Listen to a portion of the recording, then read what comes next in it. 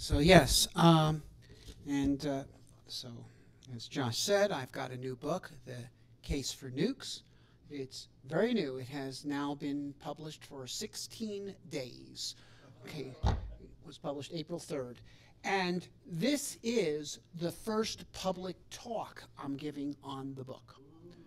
Okay, so this won't be as polished as some of my other talks. You know, when I talked about the case of space, I'd given a lot of case for space and a lot of case for Mars talks before I talked to you. But this is actually the first public talk on this book anywhere. Okay, so it won't be polished. And I don't have slides, and thank God. But I don't even have a proper outline. But what I do have is a list of questions that people ask relative to this subject. And the first question is, why do we need more energy? Well, we need a lot more energy. Okay, the primary problem in the world today is poverty. Okay, poverty. Poverty is extremely widespread. To give you a sense of it, okay, the average income in the United States is $50,000 a year, and we have some poverty here, okay? However, the average income on planet Earth is $10,000 a year. So the average person on Earth is actually very poor by American standards, and half the world is below average, okay? If we wanted to raise the current world with its current population to American living standards, which includes a certain amount of poverty, remember, we would have to increase the total energy use of the world 5 times. And if you take into account population growth and the fact that while we're raising the standard of living of Mexico and Africa and all these places, we'll also want to keep raising the standard of living in the United States, it's probably more like 10 times. Now, and I show this in this book, got a graph, and it shows GDP per capita versus world fuel use. And it is linear, okay? And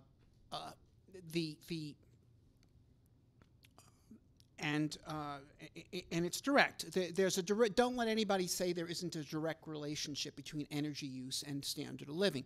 It's absolutely direct because, and in particular, since the overwhelming source of energy in the world is fossil fuels, is a direct relationship with fossil fuel use. Everything else is just on the margins, okay?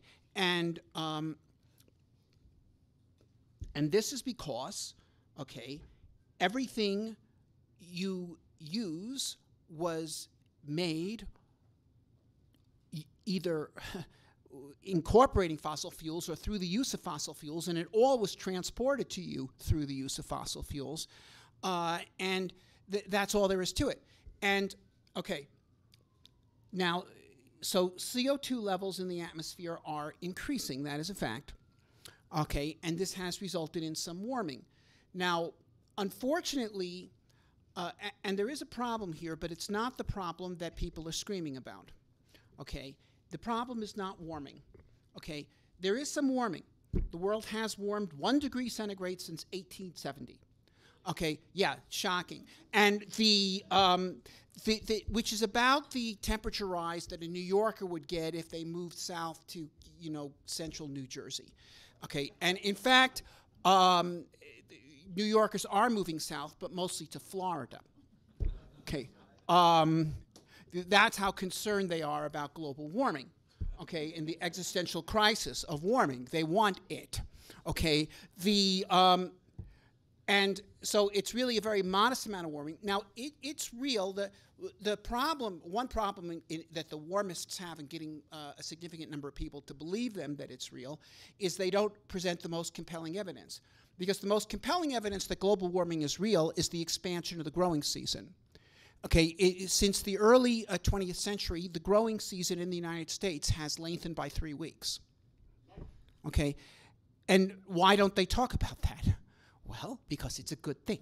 Okay, so this, you know, in other words, look, these guys, that take these measurements and they say, do you realize that the world's temperature has increased by 1/100 of a degree over the past 17 years? And you say, how do you know that? Where are your thermometers? What, blah, blah, blah. It's impossible to take a measurement like that with any degree of precision. In fact, it's impossible to state right now what the average temperature is in Denver to within 1/10 of a degree. Because you could get into an argument of where should the thermometers be, okay, and so forth and so on, and this and that, and should they be on the ground, 6 feet above the ground, 6 feet below the ground, you know what? But nevertheless, climate has warmed a little bit, and it has been beneficial, modestly. What has been enormously beneficial is the energy released by the fossil fuels themselves. Okay, that's been hugely beneficial. Now, there is another effect, though, okay, which is easy to measure, which is the CO2 content of the atmosphere. Now, it has gone up from 280 parts per million to 420. That's a 50% increase. That is significant, okay? So that's not like a 1 degree temperature rise, which is insignificant, okay? So the CO2 is actually going up. Now, what does that mean? Well, it actually has been beneficial on land. And we know this because we have photographs taken from space, NASA orbiters, and the rate of plant growth on land has increased by 20% since 1985. I'm not talking about farm crops. Those have increased a lot more due to agricultural technology. I'm talking about forests, things that are not being helped by farmers. They're just enjoying the CO2 enrichment to the atmosphere, okay? And this is also backed up by laboratory experiments and so forth. So you can do it in controlled, or you can just look at the wild and it's there, okay? However, we have not seen this in the ocean, because while the limiting resource for plant growth on land is CO2, the limiting resource for phytoplankton growth is not CO2, it is trace elements in the ocean. And so you get an excess of CO2 that is not being taken up by phytoplankton. And that threatens carbonation of the ocean, and then that can be detrimental to the formation of shells and so forth of various aquatic organisms, and including those at the base of the marine food chain. So that's not good. Now at this point, that has not had a market effect. There are some detrimental effects to the ocean going on due to primarily overfishing, but not due to the carbon dioxide. But if we were to increase that, not by 50%, but by a factor of 5 or 10, okay, which is what you would get if you did increase world energy use by a factor of 10 and stayed on fossil fuels, okay, then you'd have a problem. So the issue with carbon emissions, there is an issue. It is not a crisis today, absolutely not, okay? Certainly climate is not a crisis today. But, and the idea that we're gonna have net zero by 2050 is categorically absurd. I do not think we will have zero carbon use by the year 2050. I do not even think we'll have the same carbon use as today by 2050. I think we'll probably double by 2050. But we don't want to double again in 2080 and again, and which, by the way, is exactly what has happened.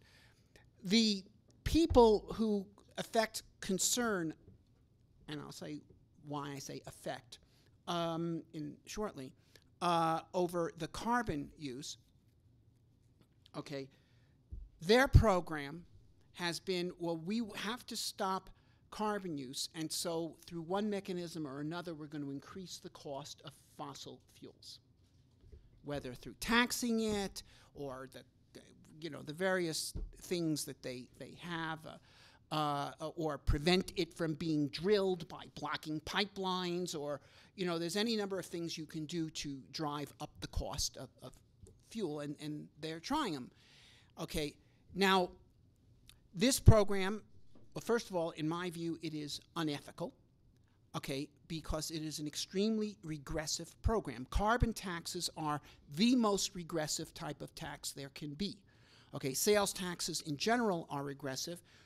carbon taxes are worse than sales taxes because they don't tax on the basis of price, they tax on the basis of mass.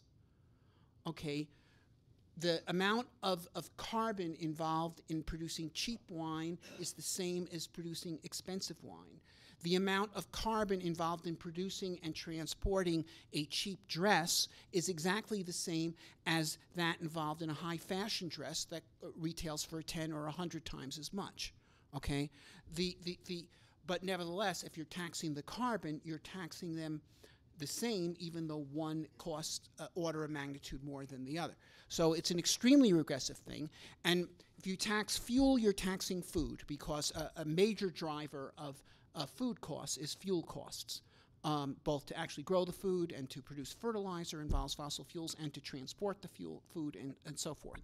And so this is an extremely regressive program, and in my view, it is unethical. Now, people can, for that reason, it's a direct attempt to loot the poor. And carbon taxes are not about weather. Carbon taxes are about money, okay, as all taxes are. Okay, and but these are directly targeted, greatly disproportionately at the poorest in our society. And it has to be said, I mean, frankly, okay, although they never say it, but I'll say it for them, that given the reality of income distribution in our country and globally, okay, it is a fact that people of color, on average, have lower income than people who are white. So this is a racist program. That's what it is, okay? So it's unethical, it's racist, it's reactionary.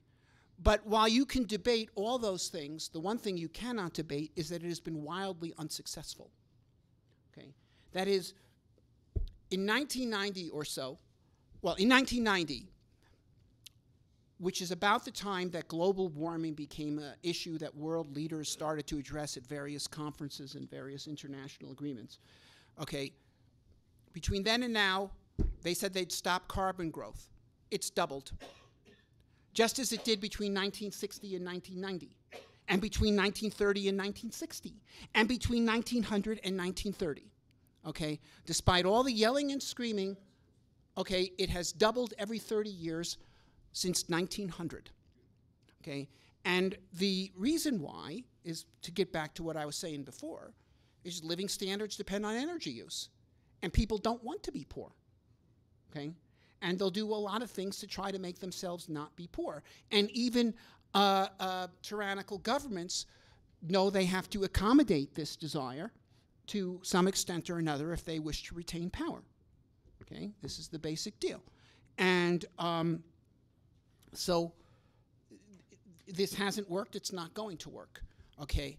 So we need vastly more energy, and while we do not need to get rid of the fossil fuels that we're using now, and I suspect they'll probably double again before it stabilizes, okay, we can't increase fossil fuel use 10 times over. We have to increase energy production 10 times over, and preferably keep going more than that after that, okay? This is just the near-term program. Star Trek future involves increasing energy use 1,000 times over, okay? And we can, because there's such a thing as nuclear energy. Now, to give you an idea of the amount of energy we're talking about, okay, a piece of nuclear fuel has about 10 million times as much energy per unit mass as oil. Oil, okay, mass for mass. So, by the way, these people talk about, we need batteries, okay? If you take a battery, a lithium battery or something, okay, you take that, its mass. Now, of course, it doesn't really have any energy. You can put energy into it by charging it up, okay? If you had a lithium battery is weighed a kilogram, and you could put a certain amount of energy into it, and take that amount of energy out, and did that once a day, it would take 30,000 years before it doesn't actually produce any energy, but you got as much energy out of it as you would out of a kilogram of uranium. Okay, so the best battery in the world is a kilogram of uranium. okay, by factors of millions, okay? Now, and people say, but it's not really a battery. You didn't put the energy into it. Well, so much the better. The lithium battery, you had to put energy into it to get energy out of it. The uranium, the energy is just there, okay? Now, now, nuclear reactors and such are fueled from uranium that is drawn from uranium ore, which is several percent uranium. But if you take granite, like many buildings are built out of, and many mountains are built out of, okay, it's 2 parts per million uranium and 8 parts per million thorium, which can also be used as a nuclear fuel. And basically, a kilogram of granite as a nuclear fuel has as much energy as 100 kilograms of oil. So you're looking at mountains of energy that are over there right now, just to the west of us, and of course in New Hampshire and everywhere else. And there is so much more energy available from nuclear sources, and that's fission. Okay, that's the kind of nuclear energy we actually have. If we go beyond that to fusion, and I discuss fusion in the book as well, okay, and I think we can have fusion, and I'll get to that. Then a gallon of water has as much energy as 350 gallons of gasoline. Okay, so we're talking about unlimited energy. Now, I've worked most of my career in aerospace, but actually my degree, my PhD, is in nuclear engineering. Okay, and the earliest part of my career, I did work in the nuclear stuff, both in the nuclear fission industry and also at Los Alamos, and and I had some debates with the Sierra Club, and here are these people, and they say we have to stop our fossil-fueled economic growth, okay? So the fossil fuels are going to run out, and they're smoking up the air. So well, here's nuclear energy, okay? You'll never run out, and it doesn't make any smoke. I say, we hate that. And I say, oh, why do you hate that? And you say all kinds of stuff that didn't make sense. And then finally, I realized what is the reason why they hate it. And in fact, they hated it much more than they hated fossil fuels. Much more than they hated fossil fuels, which were smoking up the world and everything. They hate it because it would solve a problem they need to have.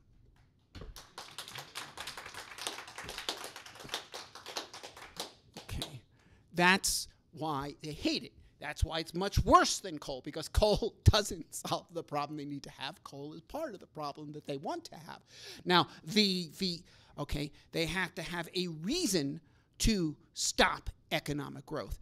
And you know, Sierra Club in the 1960s was mildly pro-nuclear because it was a kind of a thing they could use to say, well, we shouldn't be drilling oil wells because someday we'll have nuclear power. Because nuclear power, the first civilian nuclear reactor was 1957, but it wasn't yet a major factor. Okay, nuclear power starts really coming on strong in the early 70s. Early 70s starts coming on real strong. In fact, we were getting 2 orders for major nuclear power plants every month in the early 70s in the United States. Okay, so Sierra Club does double take. And in 1974, they finally decide that they're going to be against nuclear power. And in their initial statement explaining this to their membership, because many of their members thought, well, nuclear power is clean and it doesn't dump, into the atmosphere and everything. So they had to explain it. And they said the reason why we're against nuclear power is because it could encourage excessive economic growth. Okay, that was the reason given. Not that it was more polluting than fossil fuels, because they had spent the previous decade telling people, don't use fossil fuels, nuclear power is cleaner. They had to have a different reason, and that was it would encourage excessive economic growth. And some of you who are as old as me, I'm perhaps a little older than I look. I'm a time traveler. I'm not from this time period. Thank God. I'm not a native, okay? But the 1972, there was this book published called The Limits to Growth by a very prestigious group of people called themselves the Club of Rome, all sorts of real high flyers, corporate presidents, bank presidents, European aristocrats. They say, limits to growth. We've had a lot of growth, since World War II, unprecedented economic growth, okay? But there's a limit to this, We're going to run out of everything by the year 2000. And they could prove it, you see, because they had a computer at MIT. And they would say, this is the oil reserve, this is how fast we're using oil, do the long division, and computers in 1972 were capable of long division. And they say, well, you've got 28 years. There you go.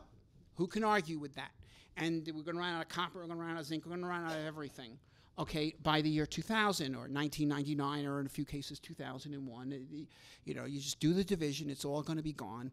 Okay, so we have to stop economic growth, and we have to have appropriate regulations that will stop the creations of new businesses and all this stuff, which was, of course, the point. Now,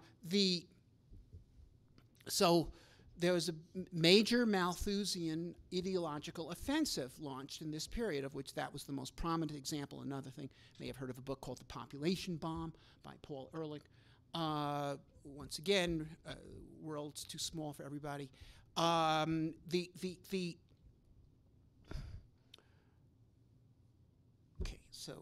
So the Sierra Club comes out against it.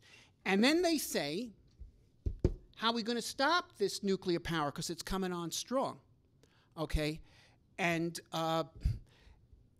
especially in 1974, when the price of oil went up because of the Arab oil embargo, nuclear power became much cheaper than oil-generated electricity. In early 70s, 20% of American electricity was still generated by burning oil, okay? And the price of oil went, okay? So the nuclear power plants are going to take all that. Sierra Club actually got $1 million from Exxon to do this campaign. But they say, we're going to stop them from establishing a nuclear waste disposal facility. And this will create an intractable problem for the industry. Now, the Carter administration was infested with these people. There was a thing called the U.S. Committee for the Club of Rome, and many of the bureaucrats in the Carter administration were members of that.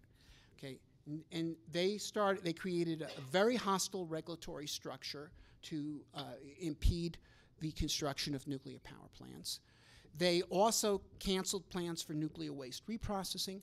They also canceled the plans. There's a very simple way to dispose of nuclear waste, which is you glassify it and then you put it in stainless steel cans. You take it out into the middle of the ocean and you drop it into seabed sediments that have been stable for like 100 million years, not going anywhere. So that was banned. And then instead they said, well, we're going to store it on land. But they, under a mountain in Nevada, okay? But they put requirements on this that we have to not only ensure that the public today is safe from this nuclear waste, it has to be safe for 10,000 years. Now, it's not clear that our civilization will continue to be here 10,000 years from now, okay? The English language that we speak is only about 800 years old.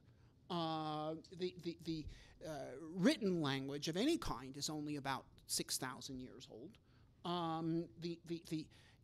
10,000 years from now, it could be an ice age. So how are the post-ice age nomads wandering what was once America going to be protected from this nuclear waste?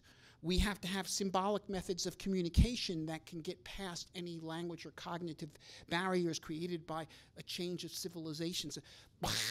Okay, so they made it impossible. Now, you should know there's no technical problem in storing nuclear waste. The nuclear navy has nuclear waste, and they store it in salt caverns in New Mexico, because being the Navy, they don't have to put up with this shit. They just do it, okay? And the environmentalists don't really care about that, because their goal is to shut down the civilian nuclear power industry, okay? So they've hung this thing up for decades and decades. And instead, force the nuclear industry to store the waste on site at nuclear power plants, which are generally in the suburbs of major metropolitan areas. So can you imagine this? You have these people saying they're concerned about public safety, so let's store the waste in the suburbs instead of under a mountain in Nevada. Okay, really. Now, the Carter administration set up a regulatory structure to impede the building of nuclear power plants. The first nuclear power plant built in the United States at Shippingport took 3 years to build it. Okay, and in the 60s, there were much larger plants built, and they took 4 years. Okay, now it takes 16. Okay, and once again, I've got data in the book, and it shows it. The cost of building a nuclear power plant goes up as the construction time squared. Literally. Because, well, you'd think it should go up linearly with time because you've got the workers standing around and you're paying them on the clock and they're not doing anything. But it's worse than that because what happens is you get all the lawyers who cost a lot more than plumbers. And the longer this thing goes on, the more the lawsuits and accrete to the project, and it just becomes, so it's extending in time and it's expanding in the complexity of trying to get it done. And so this is increased by orders of magnitude. Now, how did they do this? They put in place a regulatory structure, and there's a picture of the flow chart in this book, and it looks like a map of the New York subway system. Okay, I don't know if you've ever been to New York and looked at the subway map, okay? That's what the flow chart of the things you have to do to build a nuclear power plant in the United States looks like. And each of the subway stops have another subway map inside of them. And some of those are pretty intricate, especially the subway map stop called the Environmental Protection Agency. Although it's not the only one that is a real problem, but it's a pretty important one. EPA will demand that the power plant, okay, first of all, a real environmental protection agency would simply enforce against people who cause environmental damage. Okay, like, if you take a road trip, you don't have to prove to the cops in advance that you're not going to speed. You just go on the trip, and if you speed and they catch you, they give you a ticket.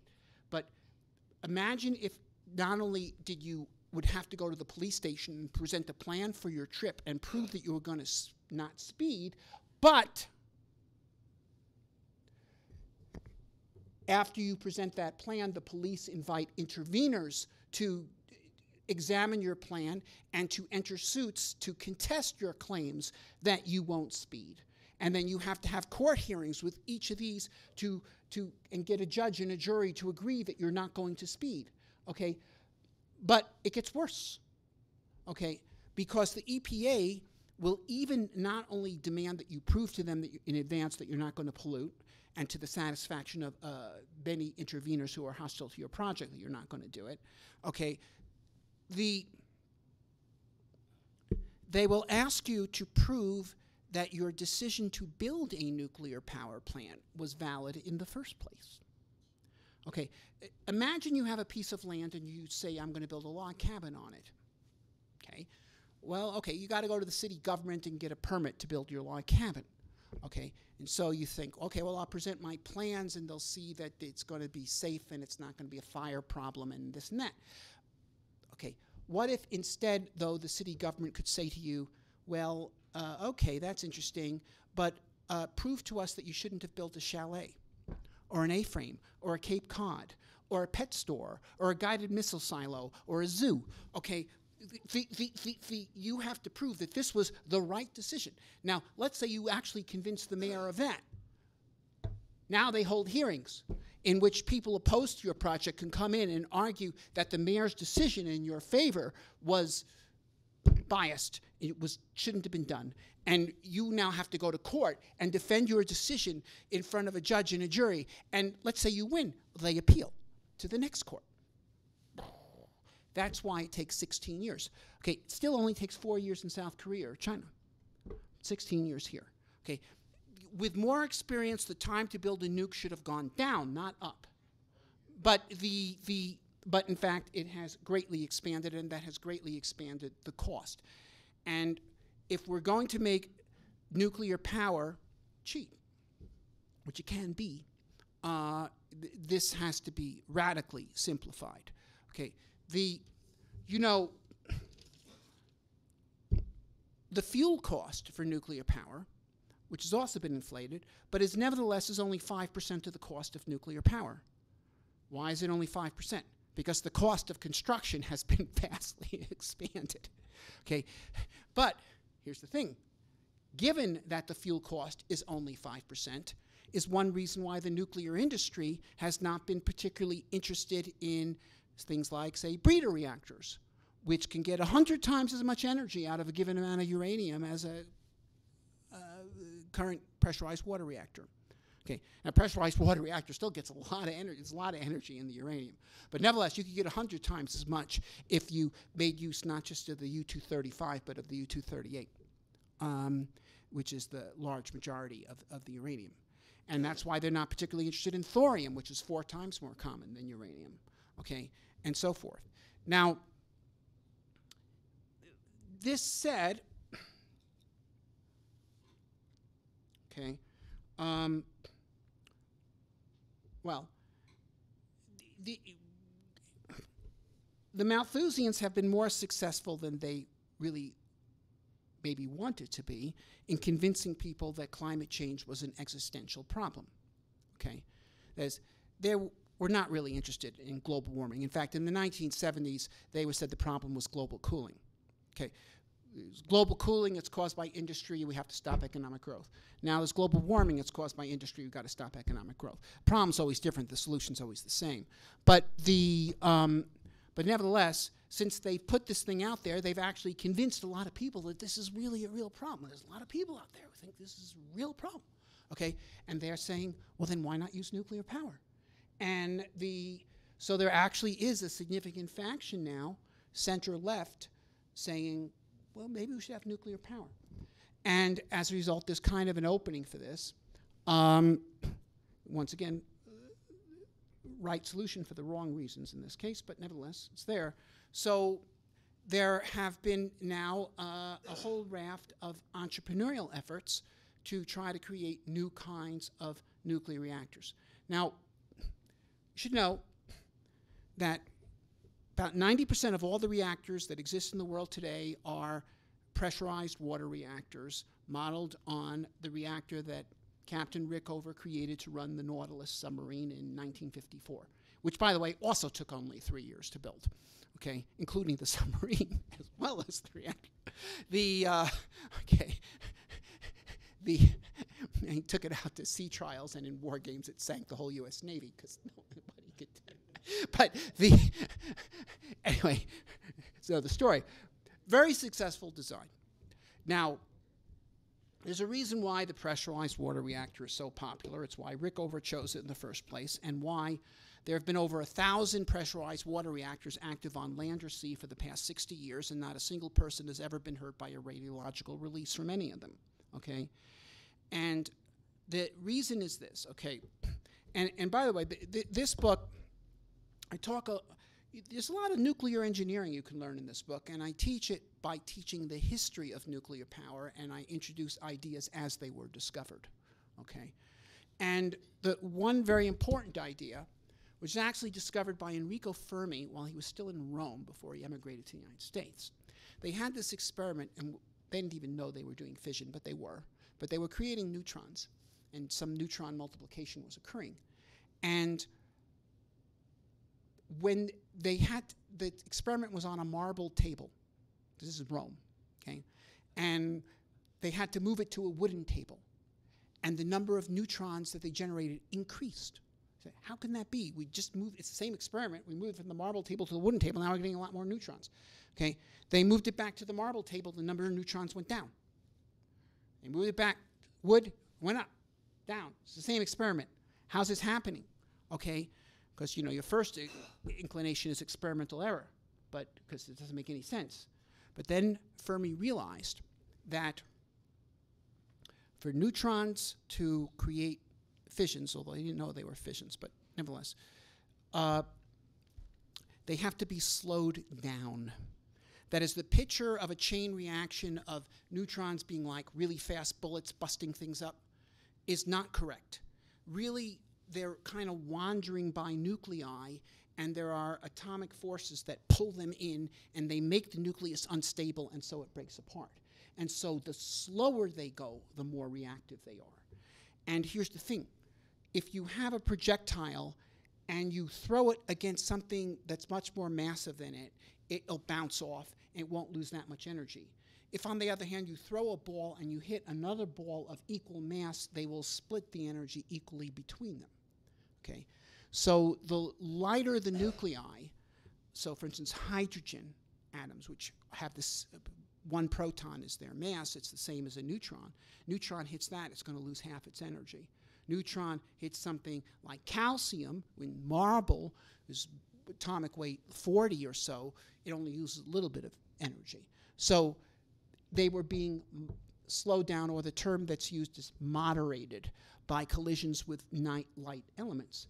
Now, so Rickover, okay, in designing the reactor for the Nautilus, used water as both the coolant for the reactor and the moderator.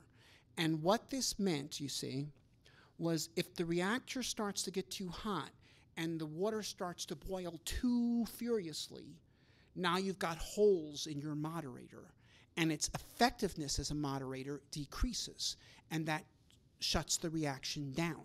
Now, the reaction shuts down, the water cools off, becomes a better moderator, the reaction goes up. And actually, all this happens within milliseconds, so that what you actually see is that the reaction stays flat with just the right amount of power to boil the water a small degree, but not furiously, okay?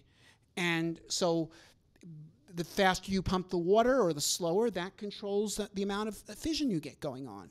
It's absolutely foolproof. You cannot have a runaway fission reaction in a pressurized water reactor. It's physically impossible, okay? Now, you see, Chernobyl was not a water-moderated reactor. It was a graphite-moderated reactor. And graphite doesn't boil if it gets too hot. So you don't have this extremely strong negative feedback against a runaway chain reaction. And in fact, the Chernobyl reactor had been engineered to have a positive temperature coefficient to reactivity. It was unstable, had to be actively controlled. And furthermore, another defect of the Chernobyl reactor is it didn't have a containment vessel. Okay, so what happened was they created a runaway chain reaction. Now, it still wasn't the same as an atomic bomb. To have an atomic bomb, you have to have a chain reaction that can not just run away, but run away so fast that a substantial fraction of the uranium's energy is released before the system disassembles. Okay? Because once it disassembles, that also shut down the chain reaction. Okay? And the whole problem in the Manhattan Project was not to get a chain reaction as such, but to get one that would exponentiate so fast that you'd get a high yield from the uranium before the bomb could break apart. Okay? So Chernobyl, in other words, if you want something to explode like a bomb, you got to design a bomb. Okay? And you got to work real hard at that too. Okay? But Chernobyl, they did have a runaway chain reaction, and it released enough energy to break the reactor apart. Okay? And there was no containment building, and now you got red hot graphite exposed to the Earth's atmosphere, so it catches fire. And now you have the graphite is on fire, and there's radioactive waste nuclides in the fuel, and they're being sent up into the atmosphere. So the reactor wasn't just unstable, it was flammable. Okay? And then to cap it all, the Soviet Union, you know, actually had an extensive civil defense program. Okay? They had anti-radiation pills distributed in depots all over the country. But they chose not to give them out because that would admit that something had gone wrong. Now, well, what can one say? The people died at Chernobyl were not victims of nuclear power; the victims of the Soviet Union.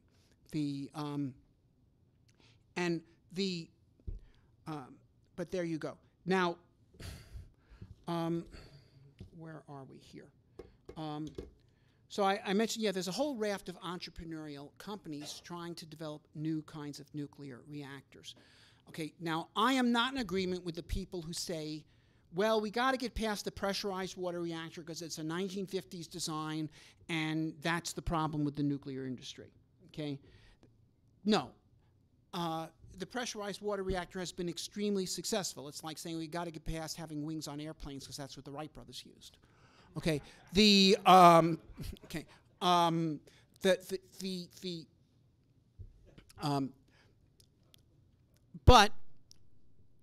there's no question that there could be more advanced types of reactors. There could be thorium reactors that use a more common element. They could be breeder reactors that get much higher yield. Then there's people who simply say, well, we got to build the reactors in a different way. Instead of a construction project, make this a factory project. So we make the reactors small and they can be produced on assembly lines and then just assembled modular style on site. These are the small modular reactors that some of you may have heard about. So there are ideas like this. And actually, even though Elon Musk is not involved in this, and Elon Musk is not involved in nuclear power at all, although he's moderately pro-nuclear personally, but nevertheless he has no involvement in it. The success of SpaceX has convinced a lot of money people that the problem with creating new nuclear reactors, and also fusion reactors for that matter, is not technical, it's institutional. That you couldn't expect the Department of Energy to actually create a novel fission reactor. Because it's a bureaucracy. And with fusion, the situation's even worse. It's an international bureaucracy. And but so you have entrepreneurial money going into small companies, or relatively small companies, that are trying to create new kinds of fission reactors and fusion reactors, for that matter. And it's very interesting. I think we're going to get to fusion ignition this decade, not by the big ITER program in France with it's like the United Nations, and it's taken 40 years and they still haven't turned the thing on. But by some of these fusion power startups, some of which have gotten $500, $800 million scale investments, and they're not working on 5-decade timelines, they're working on 5-year timelines. Okay, so that's something else that's going on. Now, what's the relationship between nuclear power and war? Okay. Now, of course, nuclear power was born in war. Okay. It was first used in World War II. It ended World War II. And that was a very controversial decision, more controversial since than it was at the time, I can tell you that.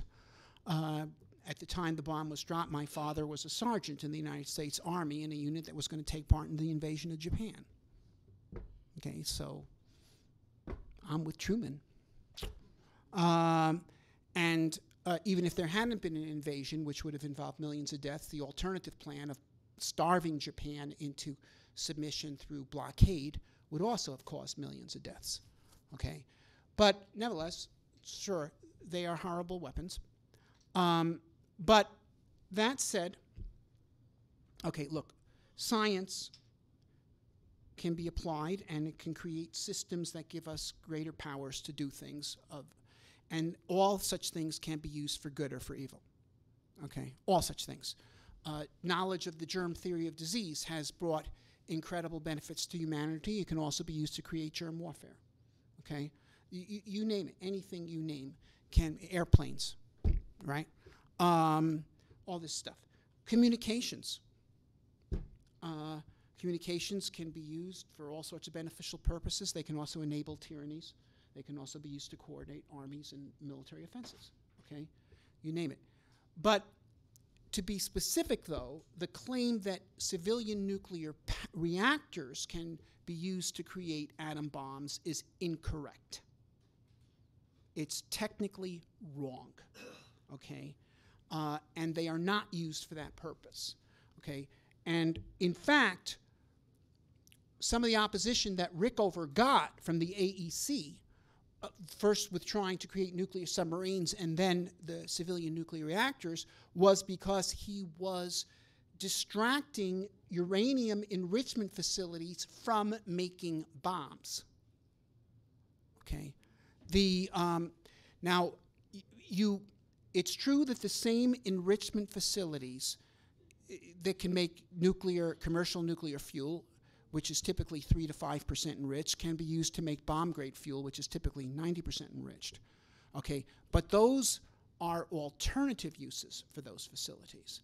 Okay, the nuclear reactors, now it's true if you have a fission reactor, the neutrons can be absorbed by uranium-238 and turned into plutonium-239, which is fissile.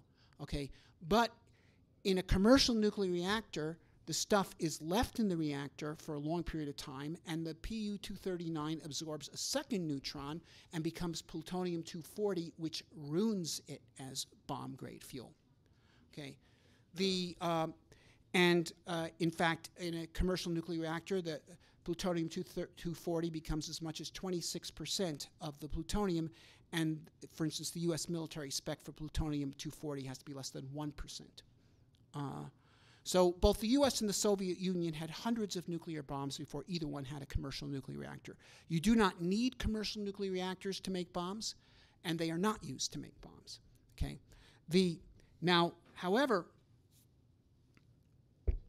I do believe that we face a threat of war on Earth today, but it's not caused by commercial nuclear reactors.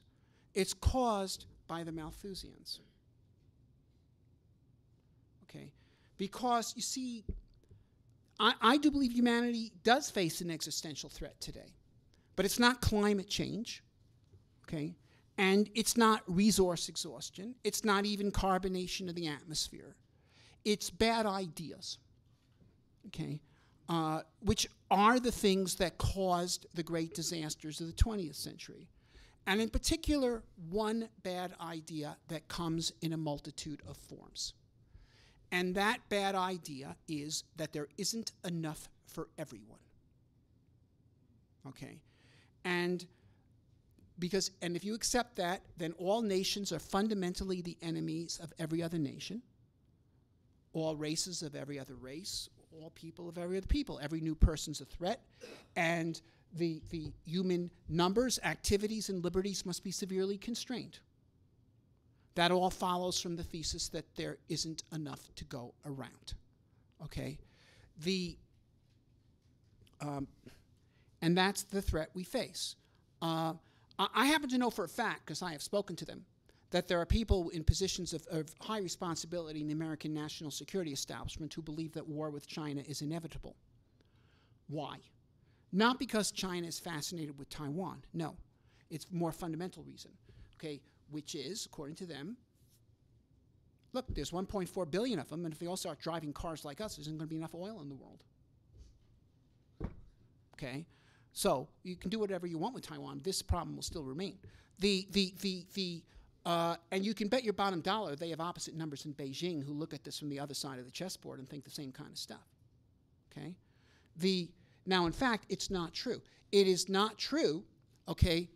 The anti-Americans say, the Americans, they're 4% of the world, they're using 25% of the world's oil, they're using 25% of everything. Okay, they're pigs, they're making everybody else poor. Not true. Okay, actually, we invented the oil industry. If it wasn't for us, no one would have any oil. But it's more than that. I mean, look, why is China, its standard of living has gone up so much in the past 30 years? Because of inventions like electricity and, to iPhones and well, even automobiles and all sorts of stuff that was developed in the West. But why did the West have its renaissance in the first place? Because of inventions like paper and printing that were invented in China. So it is not true, as for instance Hitler had it, that the human race is nations in a struggle for existence over limited resources. Okay? Rather, the real truth is that the human race is a family of nations, a very disorderly one to be sure, but nevertheless a family of nations that are in a joint project de facto to expand the resources available to humanity, because what is and what is not a resource is determined by technology, by invention. And the more inventors, the more inventions, and therefore the more resources. That's why there's vastly more resources available per capita now than there were 100 years ago, and vastly more 100 years ago than 1,000 years ago. And okay, so this is not true, but nevertheless, it appears to be true. And this is the imperative for war. But on the other hand, if you understand this, if you understand that resources are not finite, and that, I mean, look, nuclear energy, okay, I mentioned the uranium in a block of granite. To an average person, a block of granite doesn't look like it has any energy in it. Okay, right? It doesn't have any energy in it. Okay? In fact, 100 years ago, to the average person, a block of uranium wouldn't look like it has any energy in it. It would be a thing you use to make red paint. And, you know, 200 years ago, no one had heard of aluminum. Okay? Aluminum was unknown to science until 1820. Okay? And if we go back a little further, you know, for 3,000 years, humanity was in the Bronze Age, using metals that are collectively are 100 parts per million in the Earth's crust, and therefore only available to aristocrats, okay, to make bronze and brass and stuff like that, until the kilns got high enough to make iron, which is not 100 parts per million, but 100,000 parts per million in the Earth's crust. And now you can have metal tools for everybody, okay? So resources are creations of the mind, okay?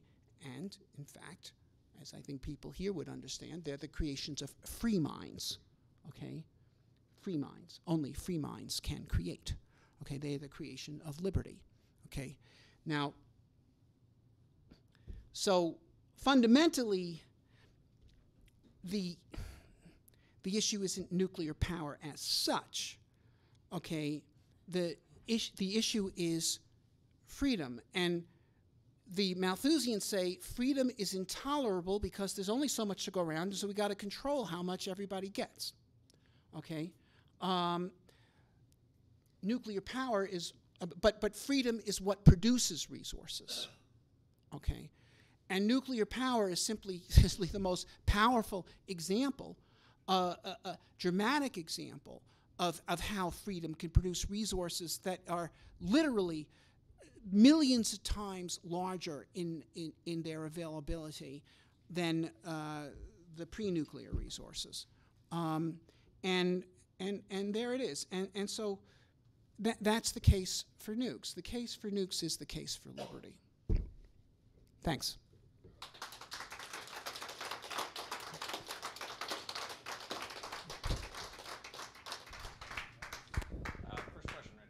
So you mentioned anti-nuclear explosion pills.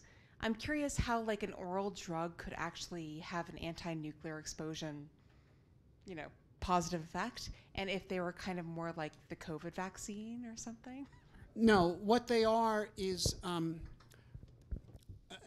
one of the most dangerous things of immediate products of radioactive fallout is radioactive iodine. And it's dangerous because, first of all, it has a short half-life, I think like 11 days or something. Now, short half-life means more active. Things that have long half-lives take a long time to do their thing. Things that have short half-lives are doing it now.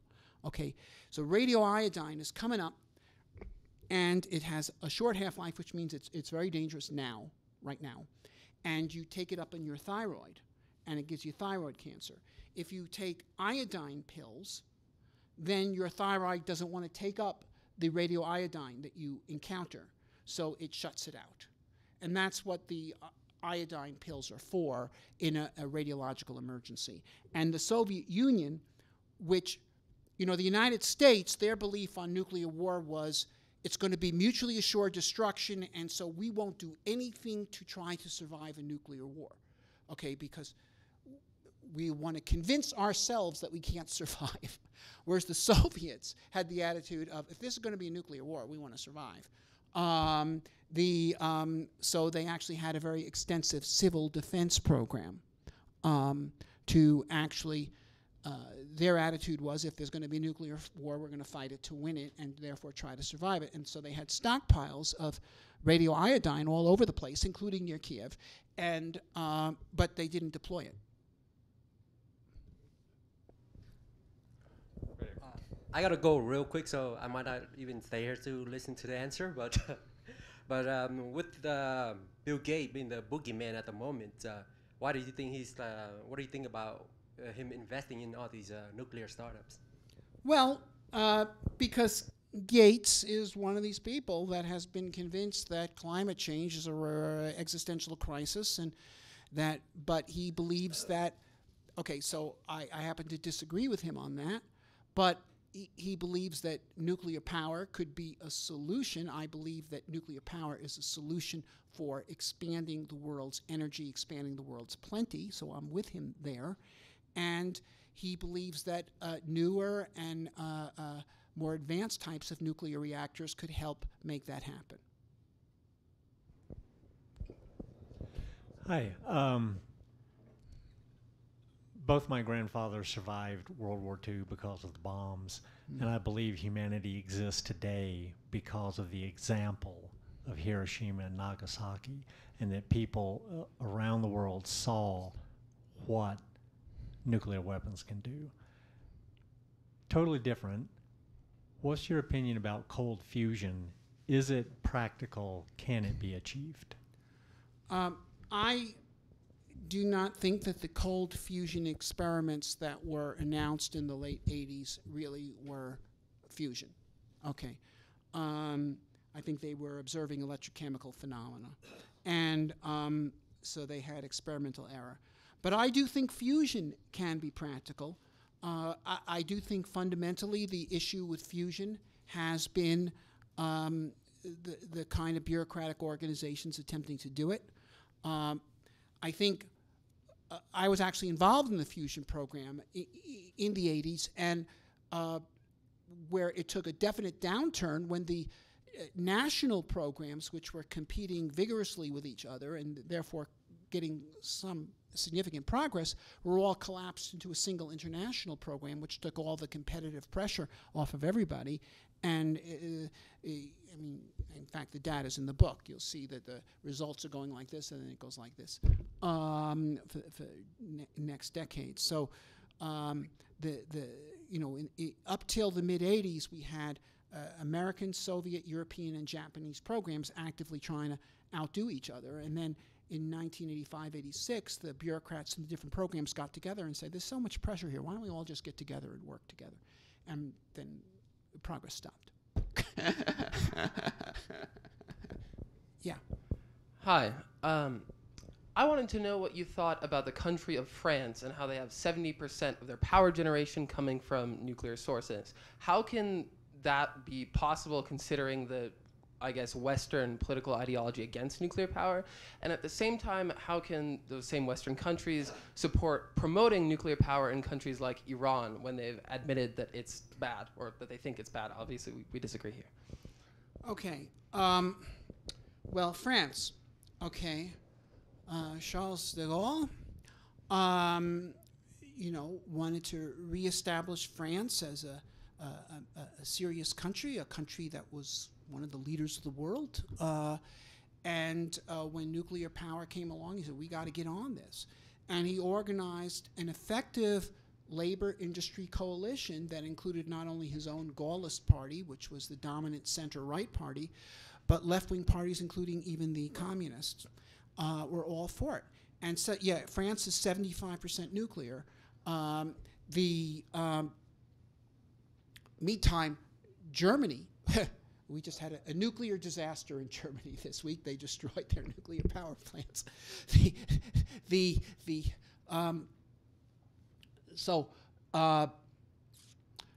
Germans, they're afflicted with this romantic, back-to-nature, primitivist ideology. Germany produces 5 times as much carbon emissions per unit of electricity generated as France. 5 times.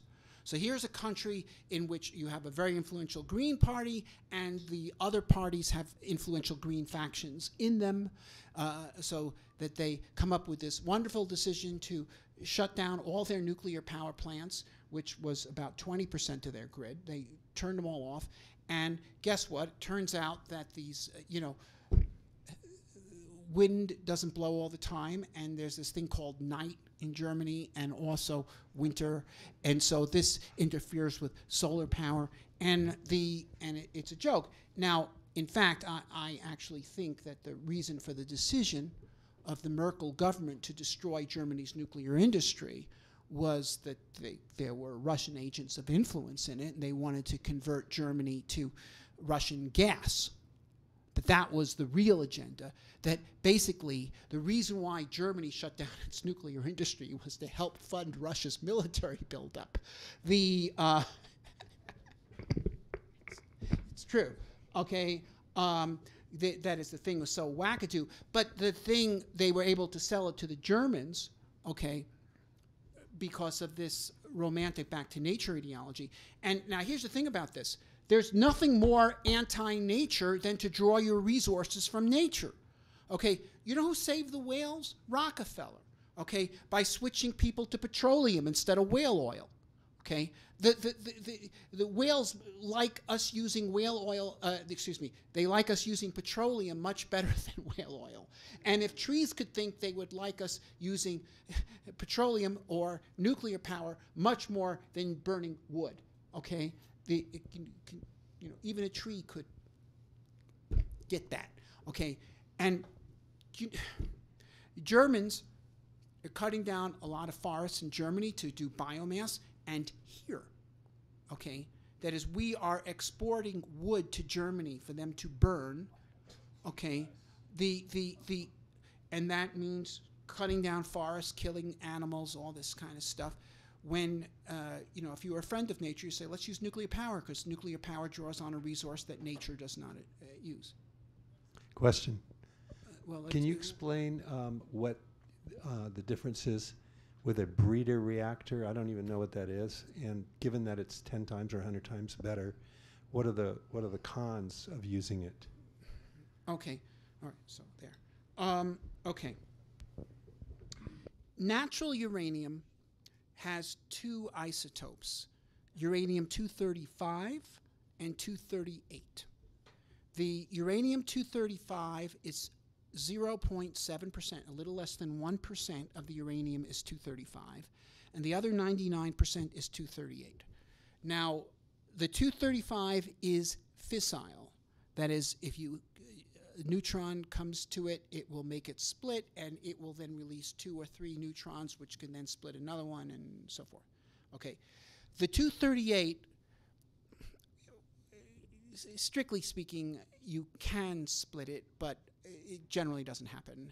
And so to first approximation, it's not fissile, but it's fertile, which means that if it absorbs a neutron, that is, if a neutron comes to it, instead of splitting it and releasing more neutrons, it just absorbs the neutron. And then after some short-term reactions, it transitions to becoming plutonium-239, okay, which is fissile, okay? Now, if you keep the plutonium-239 there for too long, it can absorb another neutron and become plutonium-240, which is not fissile, and which ruins it as bomb-grade material, okay? But nevertheless, the plutonium-239 is fissile, and it's about as good fuel as uranium-235. So you can actually breed, since each fission event releases between 2 and 3 neutrons, say 2.5. You need 1 neutron to carry on the chain reaction, but now you've got 1.5 neutrons wandering around, and if you could use one of them to breed a plutonium, you're actually not only carrying on the chain reaction, you're creating another fissile atom. You're creating as much fuel as you're using. Okay, now this doesn't go on indefinitely because you're limited by the amount of uranium-238, but that stuff is 100 times more common than the 235, or actually 140 times more common. And so a common reactor, okay, like a pressurized water reactor, it mostly uses the uranium-235 that you have in it. Now, a little bit of plutonium-239 will get bred in it, just as a matter of course, and that will be used by that reactor too. So at the end of the day, you end up using not just 0.7%, but about 1%. In other words, you get a little extra jazz from the plutonium that you have bred. But you can design a reactor to like not just breed some plutonium that gets used up along the way, you know, kind of like a, as it were, a discount coupon, gives you a little extra mileage for your fuel, but to actually breed as much or more plutonium than the uranium that you're using. Okay, and that's called a breeder reactor. Now, actually, there's two kinds of breeder reactors, and I discuss them in the book. The most common one that people talk about is the one I just described. There's another one that involves breeding uranium from thorium, okay, and that's a different kind of breeder reactor, but it's the same general principle, because thorium is very common. Thorium, in fact, has been used for non-nuclear purposes. For instance, it's the thing in the kerosene lantern, the mantle, is thorium, but because it's a very good high-temperature material. But the it's 4 times more common than uranium, and it all can be bred. But that's what a breeder reactor is. But the thing is, the reason why breeder reactors have not really taken off is because the fuel cost of a pressurized water reactor is only 5% of the cost. So it's like somebody coming to your door and giving you a long lecture on how you can save 30% on your newspaper subscription. And it's like, well, maybe, but look, I don't have time to listen to this. Goodbye. Now, because it's just not something that's material to you. So anyway, that's what a breeder reactor is. Well,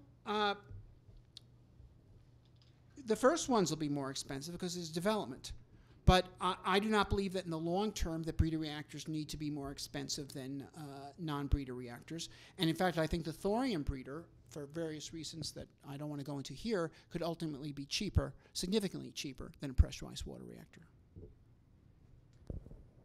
Have you had a chance to look at the Nuclear Now movie that I think is coming out? Yes, I have. As a matter of fact. Think? Okay, and in fact, I'm going to be doing a Q&A at that movie at the Alamo Drafthouse Theater at the premiere on May 1st.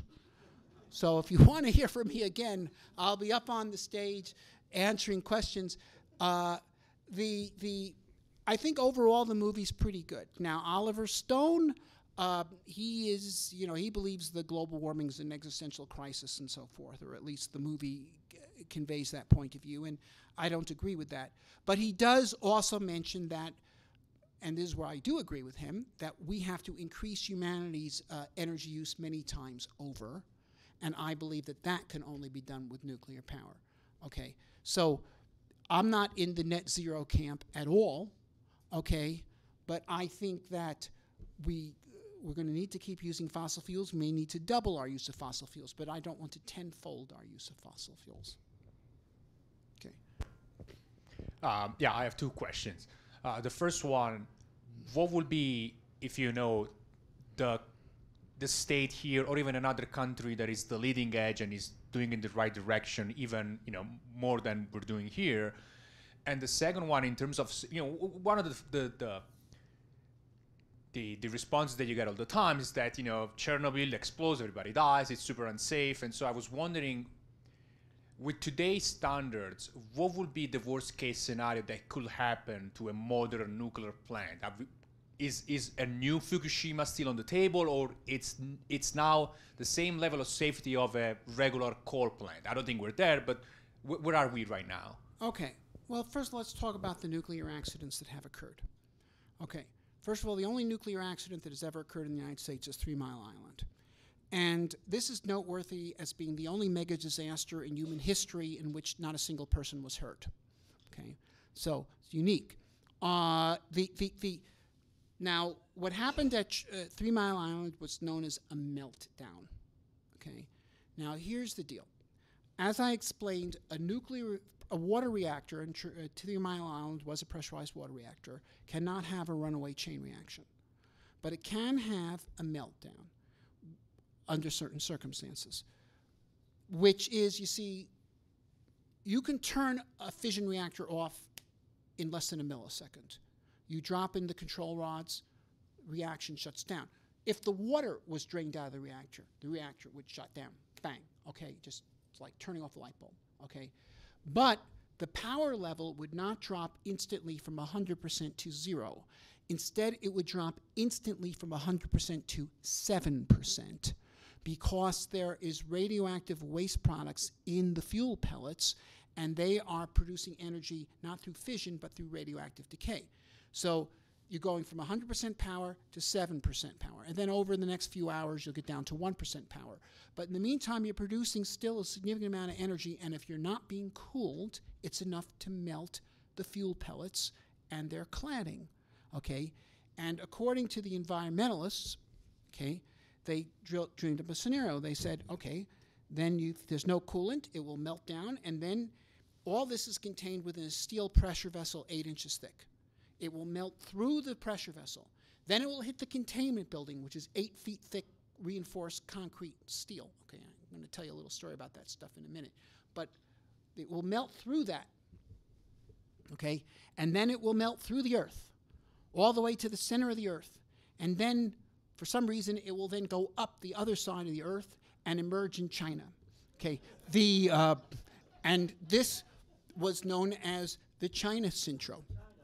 Okay, in 3 Mile Island, due to an operator error, the reactor was drained of its water, and it did melt down, okay? Except it didn't melt through the pressure vessel, the containment building, and the earth to China. Instead, it melted about 1 inch into the pressure vessel, and it stopped. Okay, there was a little bit of radioiodine vented, enough to give the people in the vicinity the same radiation dose that they would have had if they had spent the weekend in Colorado. Okay, because, you know, we have a higher background radiation here than they do in Pennsylvania. Okay, so that's what happened. So a reactor was destroyed, but there was absolutely no harm to the public or to the reactor operators or to anybody. Okay, now then there's Chernobyl, which I've already discussed. That was a serious accident. Although even Chernobyl, the effects have been exaggerated. That is, somewhere between 50 and 100 people, mostly firefighters, were killed by the radiation that went up as the thing burnt, okay, and the radioactive smoke, and they're right there with the hoses, and they're trying to put this fire out. Okay, but you get a much larger estimate of casualties based on something called the linear no threshold theory, or LNT. Okay, now the linear no threshold theory was created by a guy named Hermann Muller, okay, back in the 50s. It was a very interesting character, Hermann Muller. Hermann Muller was a communist. And by that, I don't mean he was a professor that liked to go hear left-wing folk songs in cafes and pick up radical girls, okay? I mean he knew Stalin, okay, personally, okay? And he was also a eugenicist. And, and he actually approached Stalin with this plan. He says, look, now you got socialism. We can improve the human race. What you want to do is take just the 1% of the best genetically endowed Soviet men, and only they should be allowed to be fathers. And then the next generation will be much better. Okay, now, Stalin, who was not without political instincts, realized that there could be a downside to this program. Okay, so he thought that Muller was either nuts or a capitalist provocateur and ordered him executed. But Muller had friends in the NKVD who warned him, and so he managed to get out of the country and come to the United States, where he was a real scientist. He actually got the Nobel Prize in 1948 for his work with the fruit flies. But he's the one that came up with the linear no threshold theory. Now, the linear no threshold theory says that if you have a certain radiation dose that is fatal, half of that is a 50% chance of dying.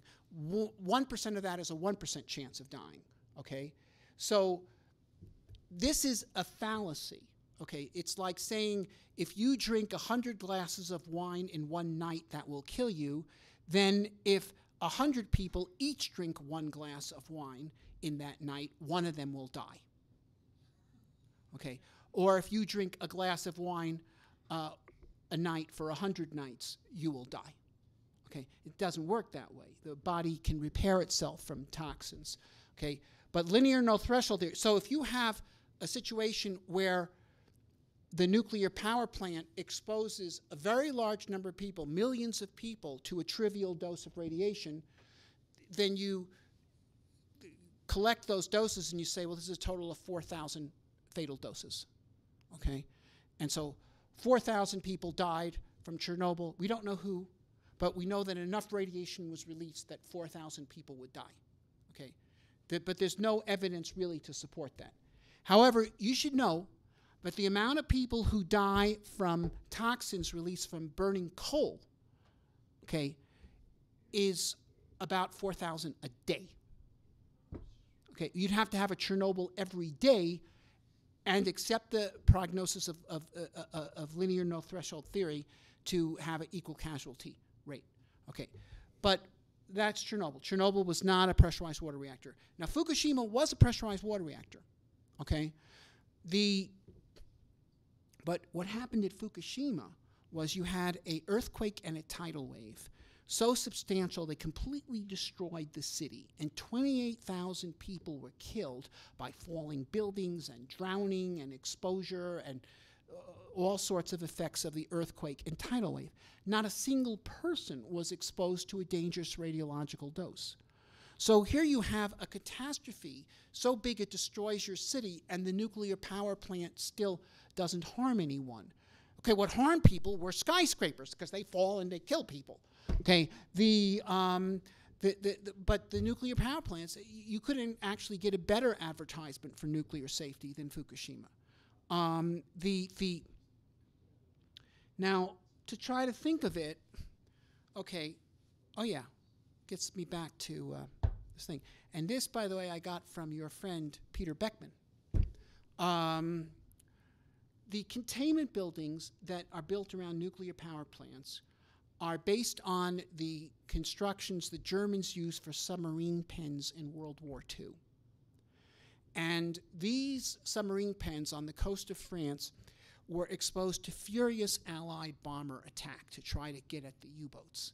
Never did, okay? They resisted that. And the same technology, upgraded slightly, was used to build the containment buildings around American nuclear power plants. So if the 9/11 hijackers, and the specification, and this was long before 9/11 they came along, was that they should be able to resist being crashed into by an airliner. Okay, so if the 9/11 hijackers had crashed their planes into the Indian Point power plant instead of the World Trade Center, they would have destroyed the plane, but they wouldn't have harmed the plant. So, you know, if you want to build a nuclear power plant and you're afraid of terrorists or competitors or an ex-spouse or somebody is going to come and crash an airplane into your plant, you just tell them, bring it on. Okay, just bring it on. Let's see it do it. So, I don't know. I mean, okay, if you had terrorists take over the plant, okay, which would be quite a trick because they're heavily guarded, okay, but they take it over and they break into it and they can get in there and they can put explosives on the pressure vessel, shape, charge, but I mean, 8-inch thick steel, that's a lot, okay. You know, in Ukraine, they've been shelling this plant, the Zaporozhye, and nothing's happened so far anyway. I'm not saying that I want to keep doing it and try your luck, but if you had terrorists take it over and you know, I guess with sufficient time and explosives, you could blow the thing apart. But still, even then, even if you blew open the containment building and the pressure vessel, the difference between that and Chernobyl is that it's not made of graphite. There's nothing there to catch fire, to disperse the stuff. So you'd have some radiological release, but it wouldn't be at all like Chernobyl, where you had a bonfire to disperse the stuff for you. Yeah.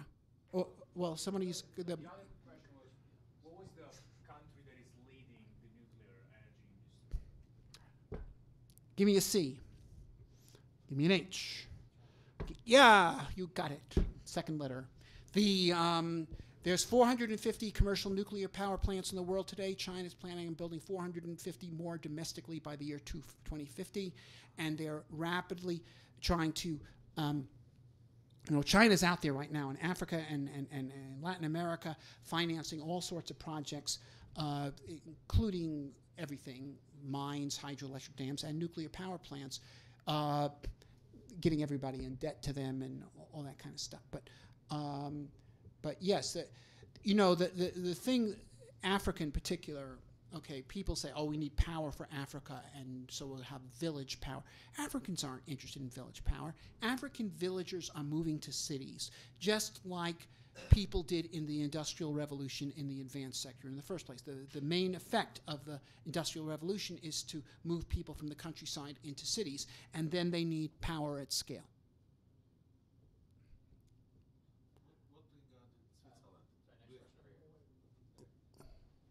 So who's got the mic?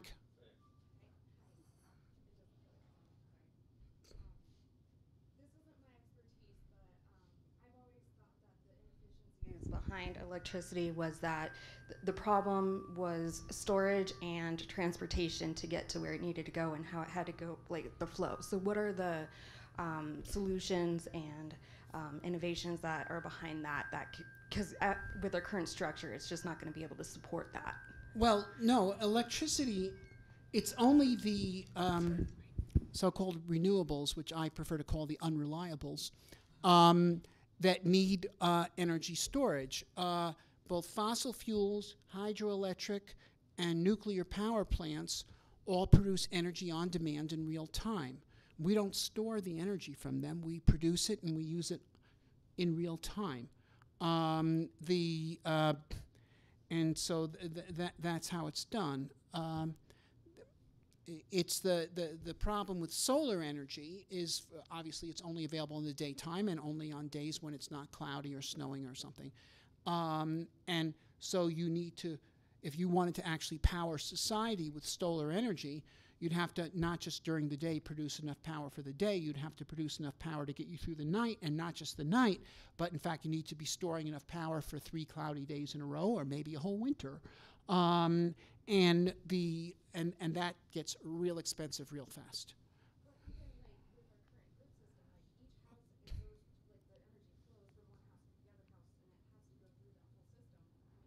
Well, it doesn't go from house to house. It goes from terminals to a bunch of houses. Yeah, but no, but that's how it is. That's how it's done, and it works. Okay, provided you have a reliable power source that's feeding into the grid.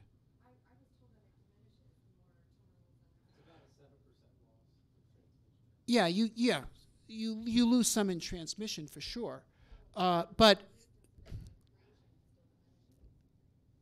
it's still it's look. No mechanical system's 100% efficient. Okay, your car engine produces a certain amount of energy, and some of it is lost through friction before it's transmitted to the wheels.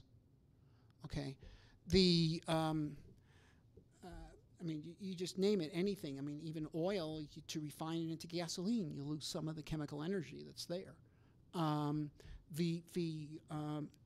so, yes, some energy is lost in transmission, and that's why you don't want to, once again, the people with the unreliable say, what if we had a nationwide grid so if it was sunny anywhere in the United States, you could still get power? We'll just transmit it from Montana to New York. Okay, no. If you want to be producing the power not too far from where it's going to be used, because the further away you are, the more losses you're going to have. Okay, but the losses are tolerable. Sure, we're going to move on.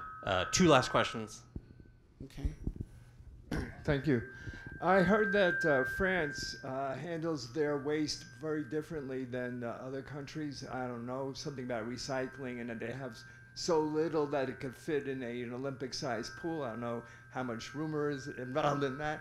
And also, there used to be a nuclear power plant here in Colorado that had to close because of problems. And I'm wondering what the problem was. Okay, the power plant here at Fort St. Vrain. Okay, that was a high temperature graphite moderated reactor. There are points that can be made in favor of such a design. It is more efficient at converting nuclear energy into electricity than a water reactor. Operates at a higher temperature, but it's subjected. What? Well, yes, Chernobyl did use graphite, but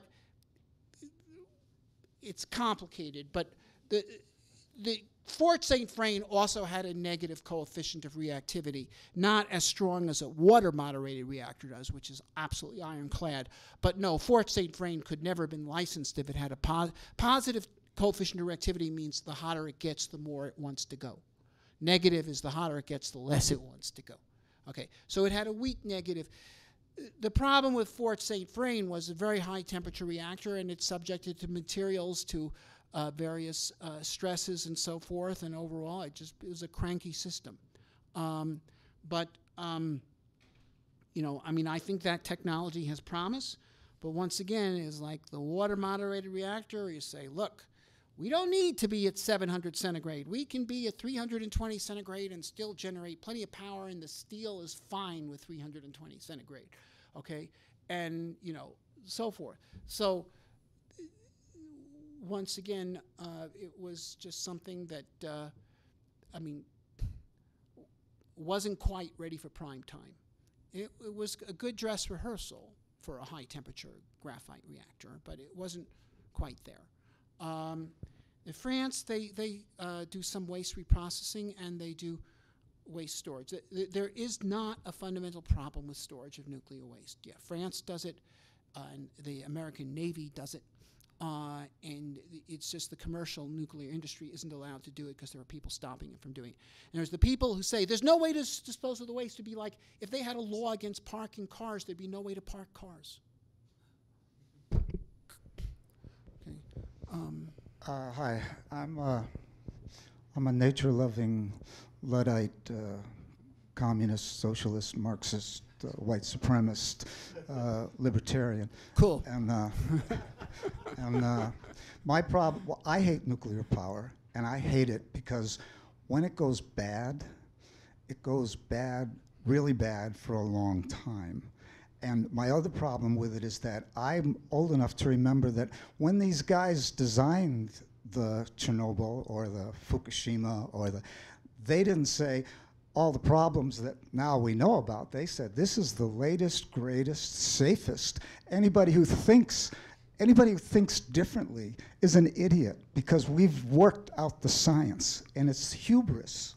And so the next level of nukes, those will all be unicorns and rainbows until there is a disaster, and then all the brainy guys will come in again and say, oh yeah, but that's because they didn't do X, Y, and Z. But now we've learned that, and we can build better, smarter, faster ones and quicker ones. And so that's why I hate it. All right, well, let me answer you. Oh, wait. Well, I want to answer you. My question. My question is, if we don't go nuclear, what can we do instead that might work? Anything or nothing? If we don't go nuclear or fusion, which would be even better, but the human resources will be constrained, and billions of people a year will still die of poverty, as they do now. Okay? Now, furthermore, I mean, let me get down to it. Once again, 3 Mile Island, nobody was hurt. Not one person. Okay, Fukushima, 28,000 people were killed by the earthquake and the tidal wave, no one from the nuclear plant. Chernobyl, maybe 100 people were killed in the firefighters. Okay, now, slow down. In contrast, Hydroelectric power. There have been dam breaks that have killed up to 80,000 people. Okay, that's hydroelectric power, and that has okay, hold on. Oh, well, no, I'm not giving you analogies. I'm giving you the direct comparisons here. Okay, no. Mike, let him answer, please. You gotta let me answer. I was completely quiet while you talked. Okay, I let you say your piece. You have to let me say my piece. Okay, so fossil fuel disasters. Are you kidding me? There have been fossil fuel smoke clouds that have killed tens of thousands of people. Okay, even in London in the 1950s, 5,000 people were killed by toxic emissions from coal-fired power plants. You go to Beijing and you walk out the door of the airport and you just smell the air, man. It's rich in nitric acid, and it's estimated that millions of people are killed every year due to pollution from coal-fired power plants. Millions of people, and to say nothing of the coal miners, okay? And of course, we've had oil tankers break up, cause ecological disasters. No one even talks about disposing of the toxic waste from coal-fired power plants because it is impossible. It's millions of times the volume of nuclear waste. And even the radioactive waste, not just the toxic chemicals like arsenic and so forth, which, by the way, have an infinite half-life, but thorium and uranium and other things that are going up the stack of a coal-fired power plant is more than the waste produced by a nuclear power plant. And that doesn't even include the toxic waste, which is vastly more. This is by far the cleanest and safest energy source that humanity has ever invented. There have been some 1,000 pressurized water reactors on land or sea for the past 60 years, and not a single person has ever been hurt by a radiological release from one of them. In contrast, in contrast to the people killed on oil tankers breaking up and oil rigs in the Gulf of Mexico, and what was this thing that happened just a couple of years ago with the British Petroleum thing there, and the massive ecological destruction from oil slicks and so forth. Okay, however, you want to know something? It was worse before we had hydroelectric plants and coal and oil. Okay, it was much worse because, in fact, burning wood is far more polluting than burning coal. And you know, one of the biggest health problems in the world today is in the third world, people cooking with wood-fired stoves in their houses and breathing the smoke. Compare that to cooking with electricity in your electric range produced by a nuclear power plant that has no emissions at all. That's our talk. Give it up for Robert Zubrin. And get a book. You buy them, I'll sign them. It's $20, which is like nothing nowadays, given what the dollar is worth.